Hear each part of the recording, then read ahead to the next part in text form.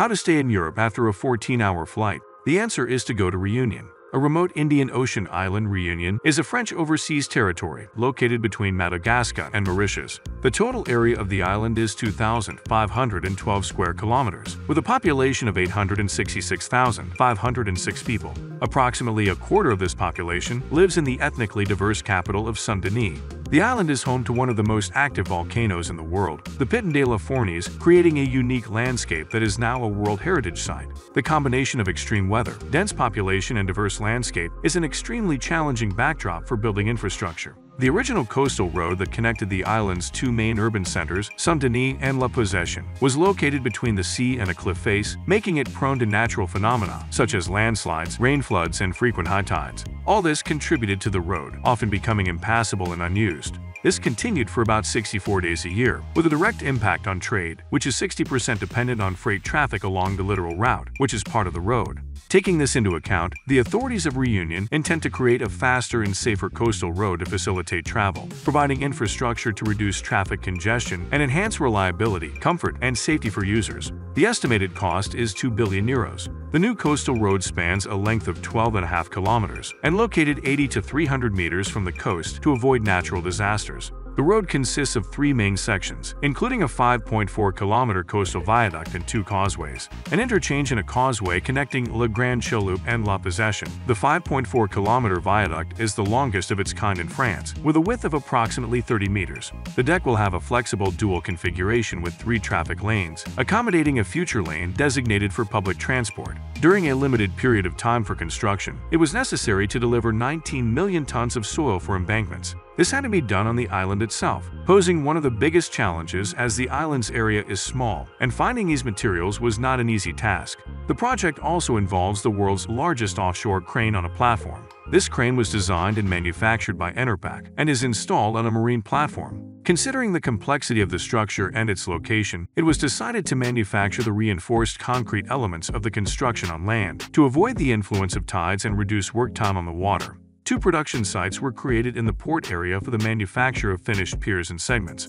The new production, large-scale works, and significant investments led to the creation of additional job opportunities. A total of 19,000 people are involved in the project, which positively impacted the island's economy. The island has a unique environment where marine mammals and endangered bird species must be protected, and there is the Indian Ocean with its magnificent coral reefs. In other words, extreme caution is required. Placing the blocks that protect the waterfront from the sea is a very difficult task. The builders had to know where to place them. Since the water of the Indian Ocean is not always transparent, it was necessary to find the right location underwater.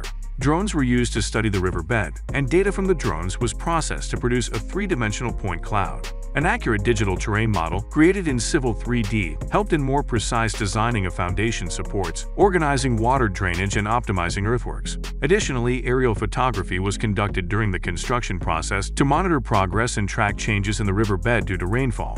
During the construction of the marine highway on the new production sites, 1386 segments, each weighing 2,400 tons, and 48 piers were manufactured. All components of the structure are transported to their locations by barges and installed using a launching beam measuring 278 meters in length and 16 giant tower cranes with lifting capacities ranging from 35 to 220 tons. Considering its exposed maritime location, the infrastructure is subjected to particularly harsh weather and marine conditions, such as cyclones and tides, as well as sensitive and variable geotechnical conditions. Therefore, the assembly and protection of the road were a necessity. The viaduct is designed to last 100 years and withstands exceptional impacts, including collisions with maritime vessels. Importantly, the lower part of the deck is situated at a height of 13 to 22 meters above sea level, beyond the reach of the highest waves. The 3.6-kilometer road between La Grande, Chaloupe, and La Possession will consist of a dual carriageway with 3 lanes of traffic.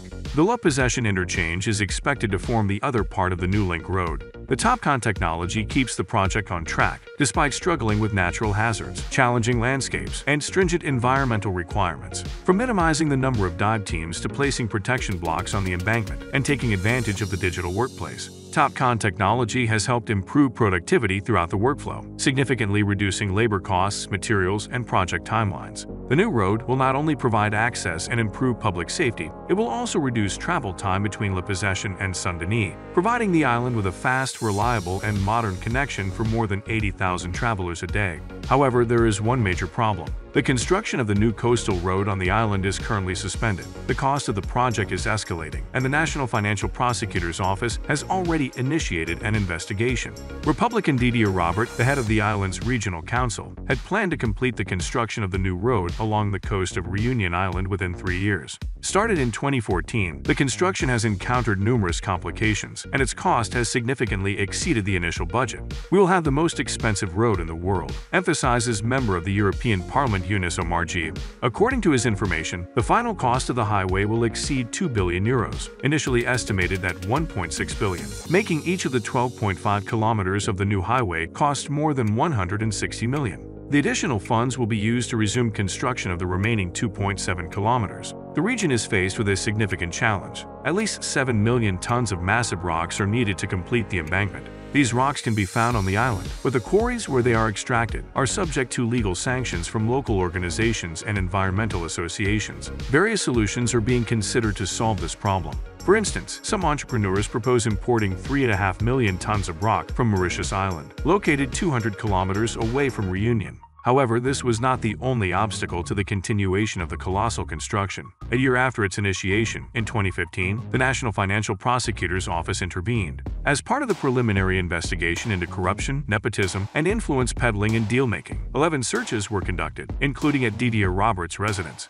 The Council for Nature Conservation under the Ministry of Ecology issued a negative opinion regarding the feasibility of further project implementation, citing potential harm to populations of various animal species, including humpback whales, large dolphins, green turtles, seagulls, and others. "We have always opposed this idea, which we consider insane from both an ecological and economic standpoint," summarizes Yunus Omarjee.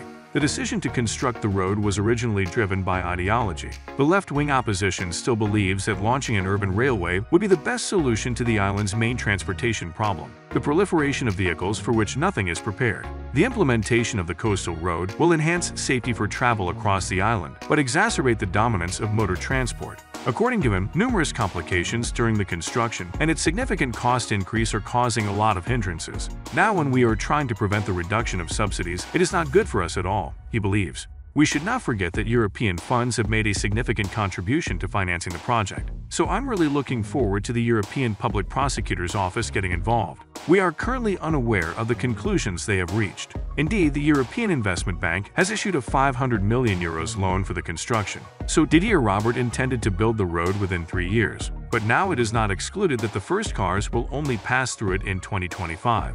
It should be noted that this project, prepared by the right wing, not only requires enormous investments, which greatly pleases major developers and transporters, but also delays the island's development for almost 15 years, with the new highway costing over €2 billion. However, its implementation will not bring Reunion any closer to solving the climate issues that have become relevant in the 2000s. Write in the comments what do you think about the prospects of this mega project. We will be interested to know your opinion. Don't forget to like this video and subscribe to the Karo Show channel. Also watch our previous videos. See you later.